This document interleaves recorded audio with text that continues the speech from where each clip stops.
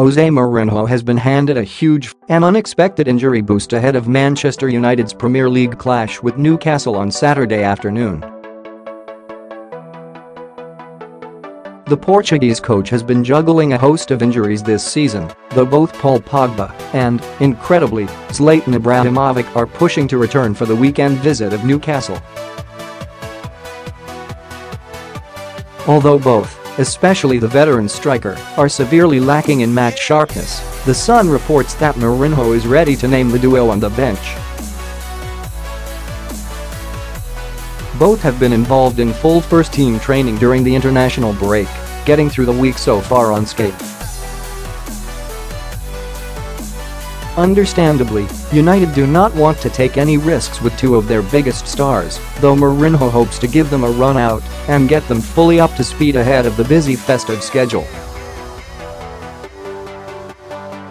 In just under a month, United take on fierce local rivals and table toppers, Manchester City, and the plan is to have both players fit and firing for the title battle.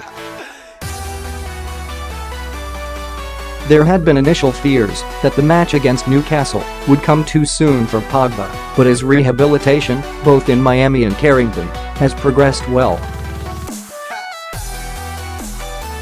Ibrahimovic's potential return, meanwhile, comes far earlier than expected. When the Swede's new deal was announced, Mourinho had said the veteran forward would not be back until the start of 2018, after suffering the worst injury of his career back in April. But since he first went under the knife, there have been extensive reports of Ibrahimovic making a superhuman recovery, and that appears to have played out as he prepares to return to the matchday squad 2 months ahead of schedule.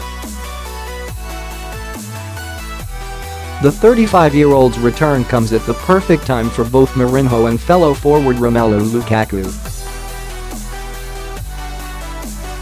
United have struggled for goals recently, with their £75 million summer signing going 7 games without scoring, and Ibrahimovic will be expected to take some of the goal-scoring burden off Lukaku.